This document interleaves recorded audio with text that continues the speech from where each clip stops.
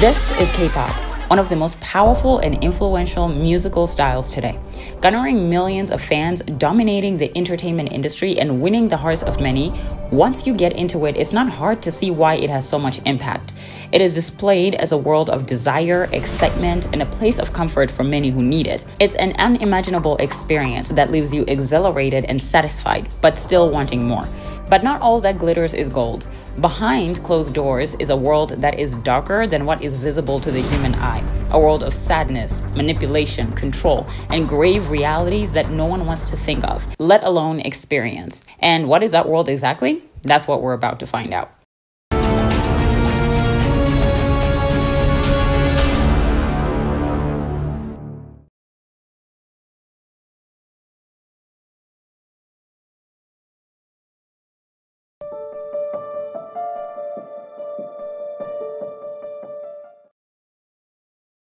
It is no secret that one of the greatest drives in human nature is our sexual desires. It is part of what makes us human. Sex is an important part of our lives, and one's sexuality is a necessary part that has to be explored at some point in their lives. So it isn't surprising that it has been incorporated into our music for decades now. Acknowledge it or not, sex is attractive. It sells, and it is the fastest way to get money out of customers' pockets. Long gone are the days where people believed that its existence was purely for procreation. Now it has become the best and the most profitable way to market just about anything. Clothes, shoes, cars, and for decades now, entertainment. Like any other form of entertainment, K-pop is no stranger to the use of sex in the media. Because of globalization, using sex in the media has spread far from just being something of the West. And with the popularization of the male gaze, which is defined as the act of depicting in visual arts and media from a masculine heterosexual perspective and represents women as sexual objects for the pleasure of heterosexual male viewer, its use in the media and entertainment platforms has become frequent. And if we're going to be honest, pretty normal. While Mediasexploitation in K-pop has become a hot button issue recently, especially with the involvement of minors, this is something that has been going on for several years, and very little action has been taken to stop it from continuing. In itself, there's nothing wrong with selling sex. As I've mentioned earlier, it is part of our human nature, but there are boundaries that need to be considered when selling sex.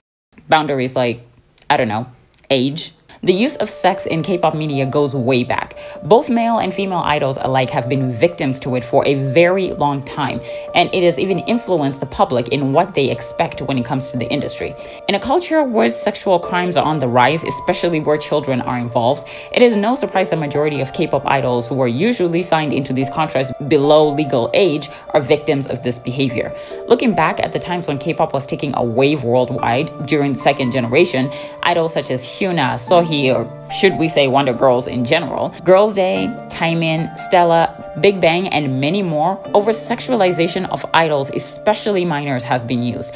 Idols have been stripping off shirts, bending in strange positions for choreos, wearing uncomfortable clothing, and performing songs with explicit content, all with no respect or consideration to their age or respect for their consent. Starting with the fact that during this era, the era of slave contracts, idols were owned by their companies, and any and all decisions made on their behalf was on benefit of the company and their pockets. Feeding into the public's fantasies is the main priority when it comes to making money, and sexual content is the fastest way to get them hooked. So the behavior of exploiting female idols and some male idols began. By the time the third generation rolled around, with the popularization of sexual liberation for women, and with women in South Korea speaking up about the enjoyment of their sexuality, male idols became the next target for this kind of behavior, and over-sexualization for male idols especially became a norm. The worst part about this is that it spilled over to the fans themselves. Soon, it wasn't just companies doing it. It was the fans who were being accustomed to this behavior, with groups such as BTS, Blackpink, Red Velvet, and Twice popularizing K-pop in the West, a market that was already used to sexual content in music and television shows. This spread like wildfire. The difference between majority of Western music, especially female rap, is that the women and men in sexualized content were legal adults, grown people, all beyond the age of 18, and majority of them gave their consent. Unlike K-pop idols, they had the creative power to decide what they can rap or sing about, and what they want to wear and how much of their bodies they were willing to show. Even though they regret it in the future, they do so knowing that majority of it was their choice. Having the quote-unquote sexy member in a group in K-pop became more and more hyped, and it largely fed into the fetishizing of Asian men and women, also popularly known as yellow fever. The third generation also brought the rise of the fan fiction era, which particularly targeted male idols. Content with stories that were used was not only explicit but largely disrespectful to these idols, and it only got worse.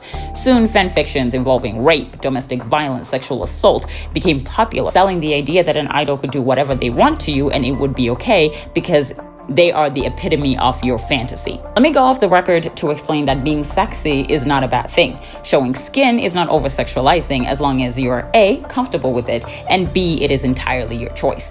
Being sexy and exuding sex appeal is something that's not wrong. Sex appeal is powerful, impressive, and dare I say beautiful.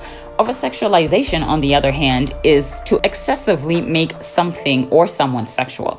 It involves objectifying, which is viewing or treating a person as an object devoid of thought or feeling, and often objectifying is targeted to women and reduces them to objects of sexual pleasure and gratification. Over-sexualization is about feeding a pleasure and a fantasy. Sex appeal, or being sexy, is about the person themselves exuding confidence and being comfortable in their own body by choice. Sex appeal can be noticed even when a person is fully clothed. It has nothing to do with the body of that person, but rather it focuses on the person and their personal preferences. Over-sexualization is done to you by others, not of your choice. And over-sexualization of both male and female idols is wrong, dangerous, and immoral on all levels, and can never be justified no matter how one spins it. One of the major questions one may have is why sex is often sold so much in the media in the first place.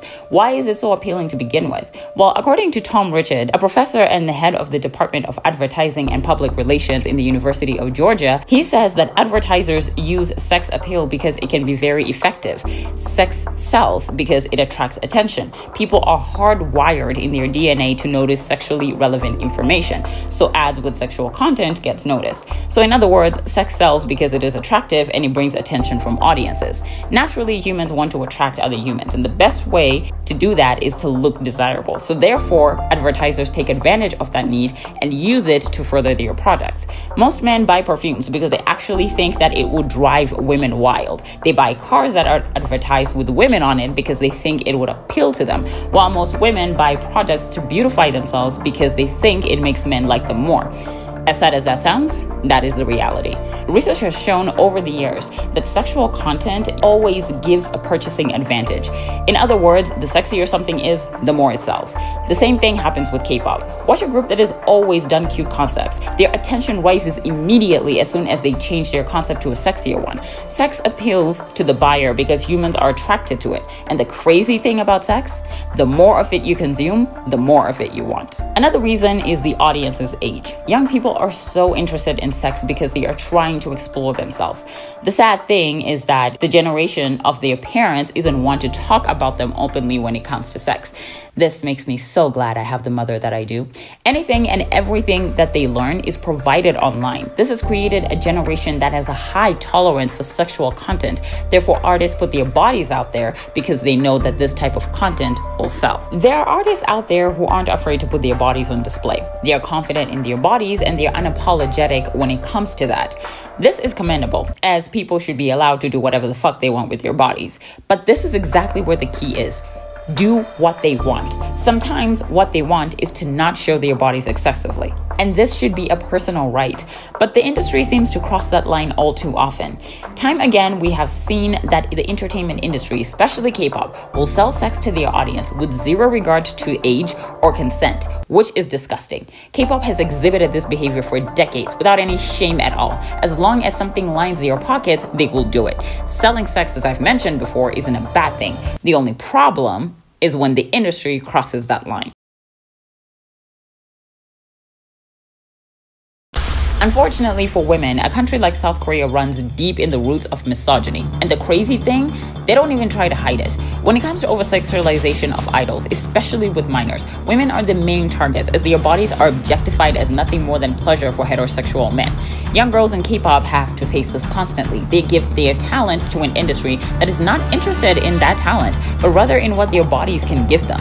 Looking back at Produce 101, where the head PD Hang Dong-chul, God, I'm disgusted to even say his name, referred to the show as, quote, wholesome pornography, and he went on to make it clear that he created the show as, quote, healthy pornography for the guys, and that the second season, which would be comprised of male competitors, would be, quote, healthy pornography for the ladies. The fact that majority of Produce viewers at that time were male and almost or over the age of 40 was all kinds of disturbing.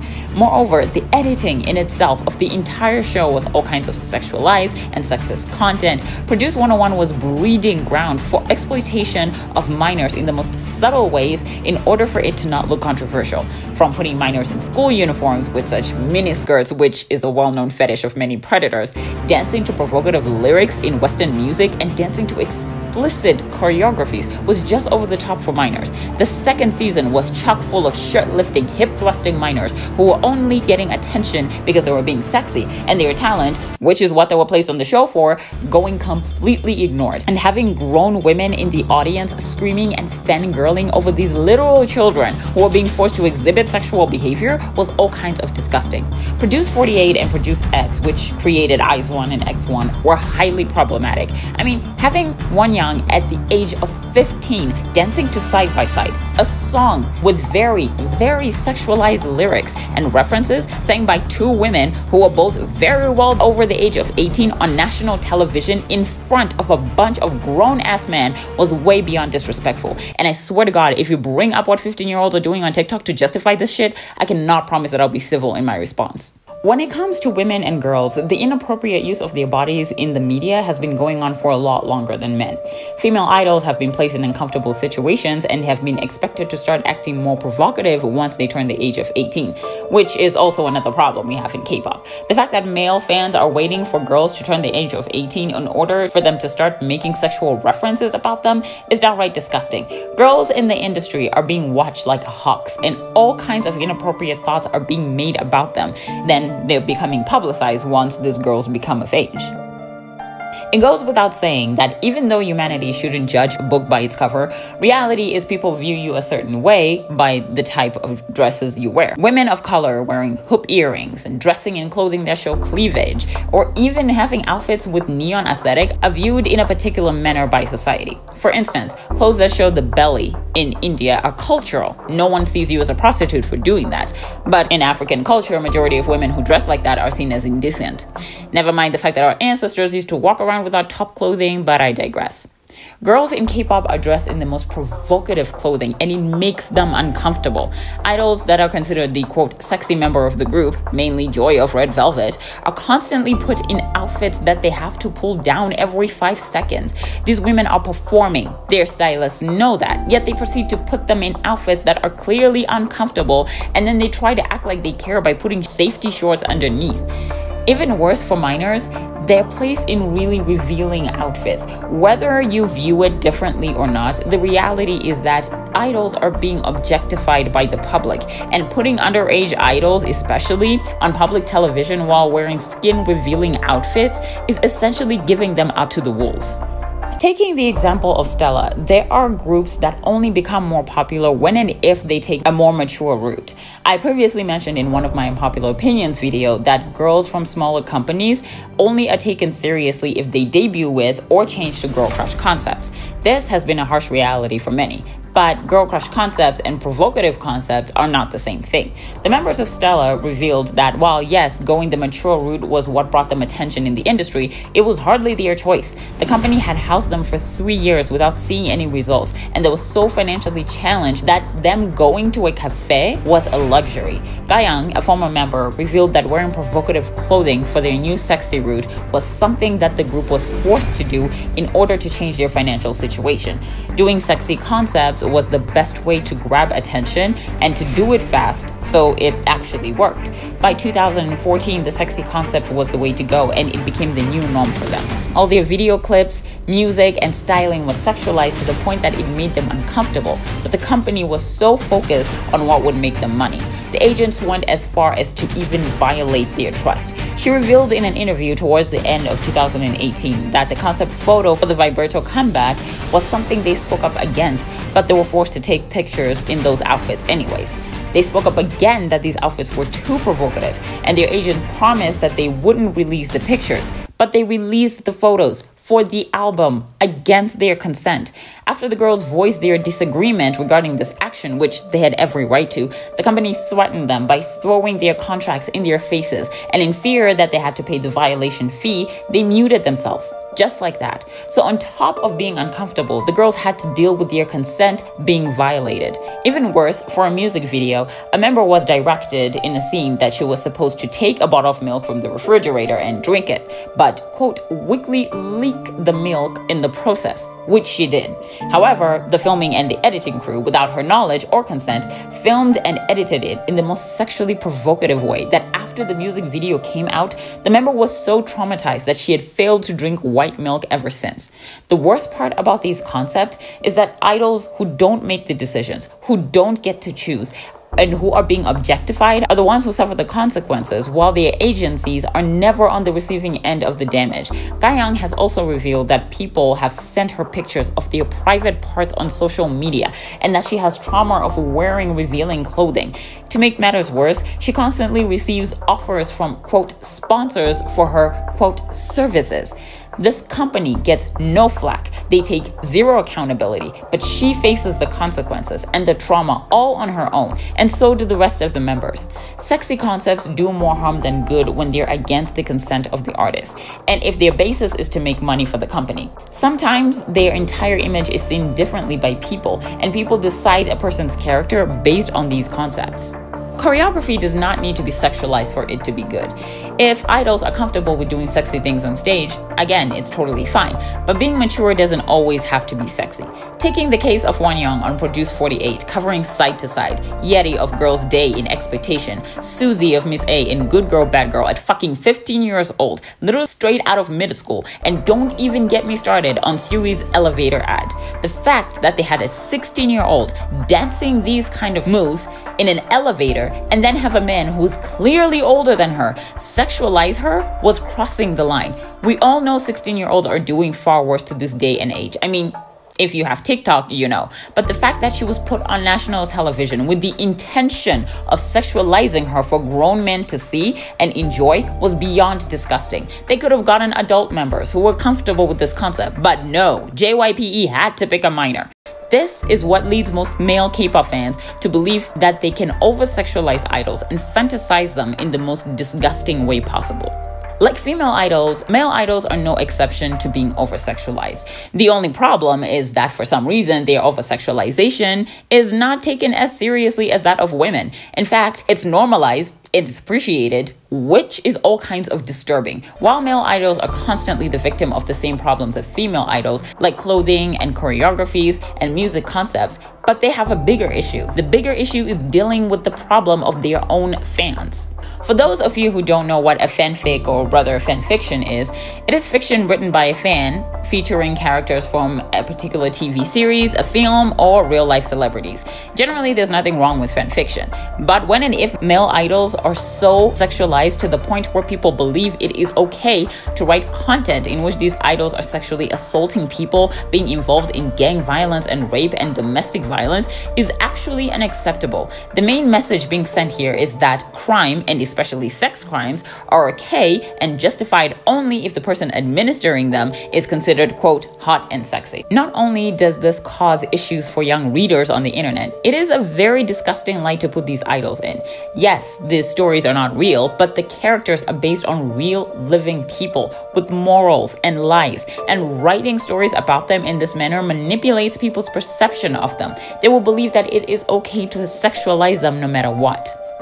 If there's something that I can't stand, is people in these V-Lives calling idols terms like daddy and saying inappropriate things to target them. In the case of Han of Stray Kids, he was literally harassed by a fan on a call where she kept talking about how sexy he was. You're welcome. I thought your voice was really sexy. Wow. This is my first time that my voice is sexy. Really? It is? Yeah. You should be told that all the time. Thank you so much. You're welcome. Wow, this feels like, wow, shy. Oh, thank you. My cheeks getting warm. Oh, baby. Yeah, baby. Yeah, you are a baby. Han clearly looked uncomfortable in that call but tried his best not to show it. While people were upset, we all know that if it was a male fan speaking to a female idol, the noise would have been 10 times louder. This girl literally acted like she was YN in a Wattpad story.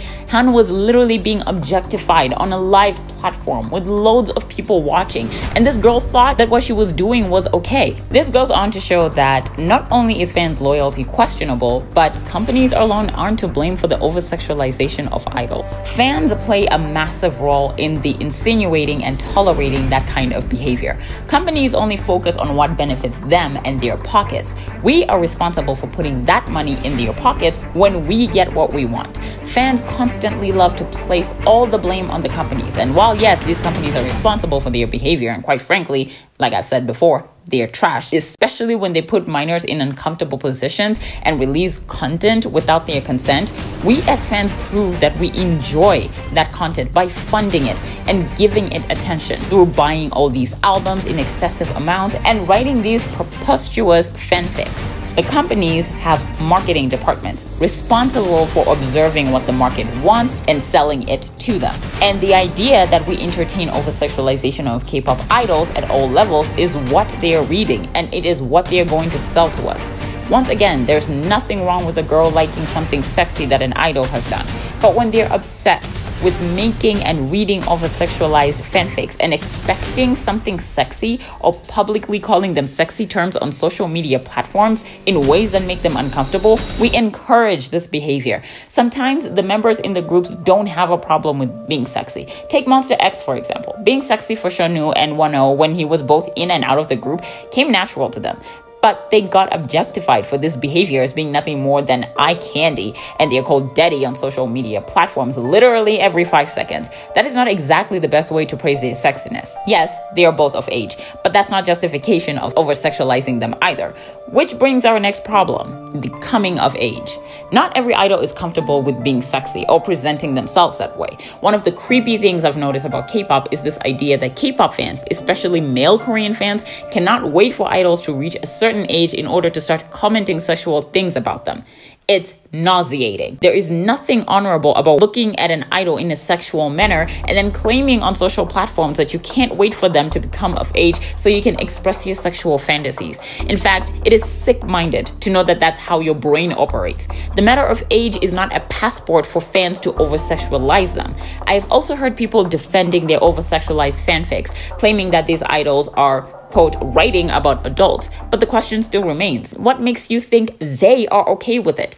An idol being of legal age says nothing about themselves or how they personally feel about being objectified in that manner. I'm not saying that you're a horrible person if you've read this kind of fanfics. Believe me, I've been there. I'm not pretending to be holier than thou. But the reality is that it is not okay, and we should not justify it because of their age. Either way, fans are only half of the problem.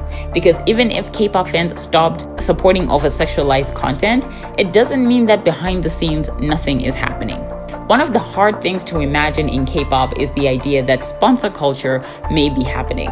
For those who don't know what sponsor culture is, it is simply the exchange of fame in the industry from powerful people for sex. The sponsor is usually the powerful person in the music industry, either a producer or record label owner who will either favor a particular idol or a group when and if these idols give them something sexual in return. Even worse, the sponsor could be someone who isn't directly involved in the music industry but has powerful business products that can sponsor music videos or feature a group in order to make them more popular in advertisements. Sometimes a sponsor could be just a random person with a lot of money who will offer fame or money to the K-pop idol wannabe. While we have no concrete examples of which idols do this or have been involved or forced into this kind of culture, there's no denying that this kind of behavior is a possibility. Some former idols have actually talked about it, and as I mentioned before, Stella's former member has talked about getting these kinds of offers due to their concept change. Now, Dalshabad Seti has talked about this on her YouTube channel. She revealed that this culture is very much existent, and honestly, considering everything that we've heard about the industry, it can't be too surprising.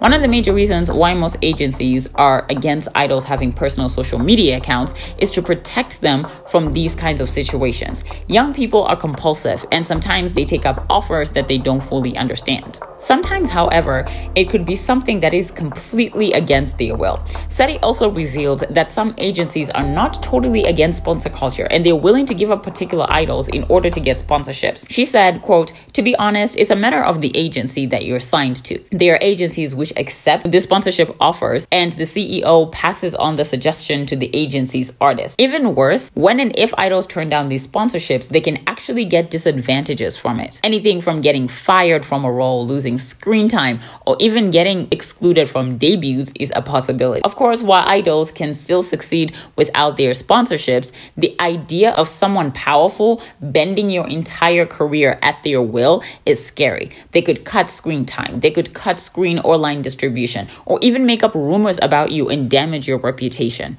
This is a problem that apparently has been running long in the world of K-pop, but it hasn't been spoken of highly because of the consequences that come with it. The idea of being blackballed in the industry and risking everything you have worked so hard for, in some cases since you were a child, is unfathomable. A popular Korean YouTuber exposed a DM in which he called out a woman who offered him $17,000 in exchange for a date night and sexual favors. This brought the reality that these things are happening right now. Plenty of idols may have had to deal with this at some point in their careers. Other idols may be actively involved, while others are probably forced into doing this and comply out of fear of losing their careers. K-pop is so much bigger than just music. It is an industry where those who have the money have the power, and those who need it are at their mercy. There's plenty that is happening that the powers that be will go to great lengths to hide from the public. What we see in K-pop is just the tip of the iceberg. The industry is not the rainbows and unicorns that they feed us on a daily basis, and Mediasexploitation is living proof of that. Idols are not living the fantasy that we imagine. Some are treated awfully, some are involved in situations they wish they weren't, and others could be far worse. Sex is used to attract viewers all over the world, and while sex is attractive, it comes at a price. Disregard of age, the disrespect of consent, and the stripping away of the dignity of these idols. They are used by companies to do what benefits them the most with no respect to their boundaries whatsoever. What is covered in today's video is what fans can read in between the lines, but what actually happens behind closed doors could be worse, more frightening, or possibly unimaginable. There is more that lies beneath the iceberg that only the powerful and those who hold the reins of the politics of K-pop are aware and in full control of. The best we have is our imagination, but our limited experiences could never possibly picture what to others may be a reality. K-pop has proven to be an industry that disrespects idols sexually for its own benefit. It forces minors to behave in sexually enticing ways because the audience doesn't care about their talent, just what they can do for their fantasies. It forces idols to dress in uncomfortable ways just so they can appear sexy. And worst of all, it ignores consent of these idols and threatens to financially break them when and if they choose to speak up. Sexual exploitation is real in K-pop, and it is happening on a daily basis. And we as fans of these idols have to do our part by spreading awareness, speaking up when necessary, and limiting our appetite for sexual content for these idols, and start looking at them like they're human beings, not objects that can fulfill our desires. You have a responsibility and a part to play, and you owe it to them to live up to it. Until the next time, stay safe, God bless, and I love you.